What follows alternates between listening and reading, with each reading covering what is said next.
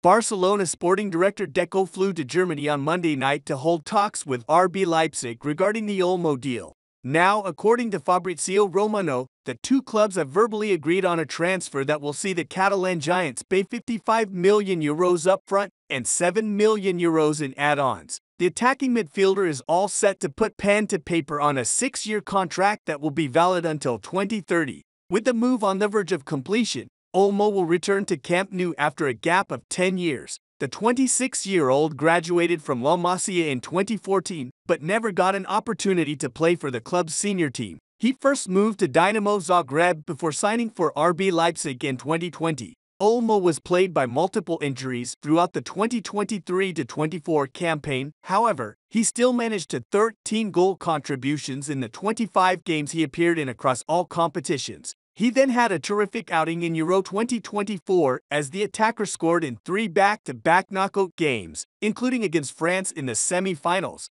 and played a stellar role in Spain lifting the title. The player will hope to complete the formalities soon so that he can join Hansi Flick's squad in time to make his competitive debut in the club's season opener against Valencia on August 17.